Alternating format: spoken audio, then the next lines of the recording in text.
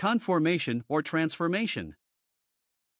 Adapted from an article that appeared in Knowing the Scriptures, March-April, 1936, and do not be conformed to this world, but be transformed by the renewing of your mind, that you may prove what is that good and acceptable and perfect will of God, Romans 12 verse 2. The 73rd Psalm illustrates two processes at work in the experience of Asaph. In the first section, 1-16, he is being conformed. In the second section, 17-28, he is being transformed.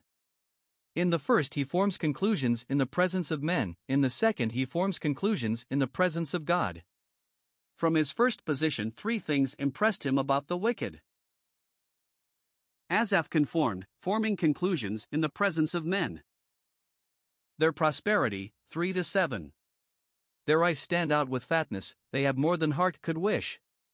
Passing through life in this way, they have no pains in their death, but their strength is firm, 4. Compare this with others who had waters of a full cup wrung out to them, 10.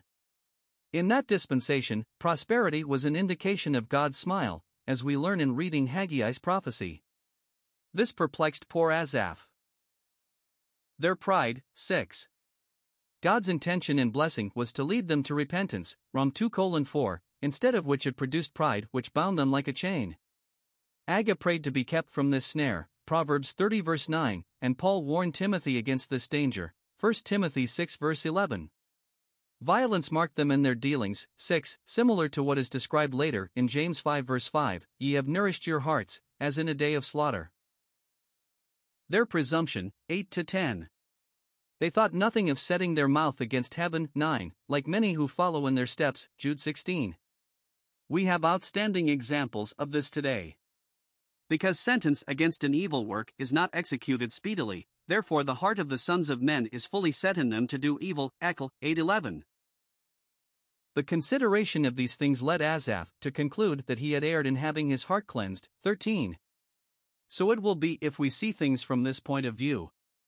We will find our faith wavering, and our steps slipping if we form our judgment here. Asaph formed conclusions in the presence of God. We follow Asaph as he enters the sanctuary, for in the words of what another has said, we seek to interpret God in the presence of difficulties, instead of interpreting difficulties in the presence of God.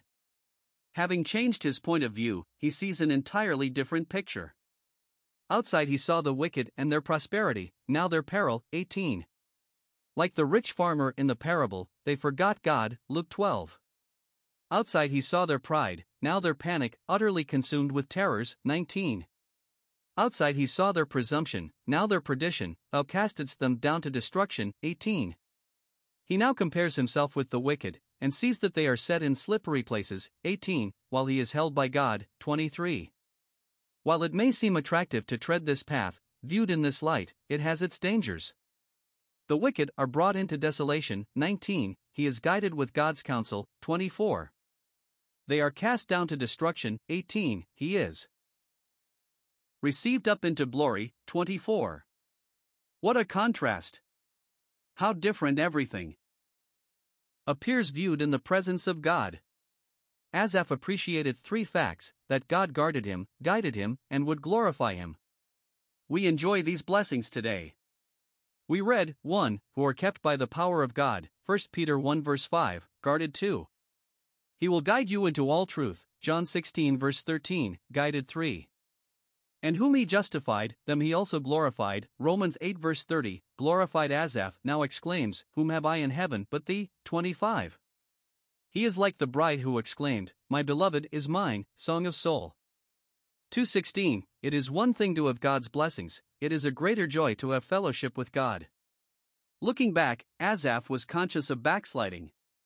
Thus was my heart grieved, and I was vexed in my mind, 21. He realized the value of drawing near to God, 28, as he compared his past thoughts with his present thoughts.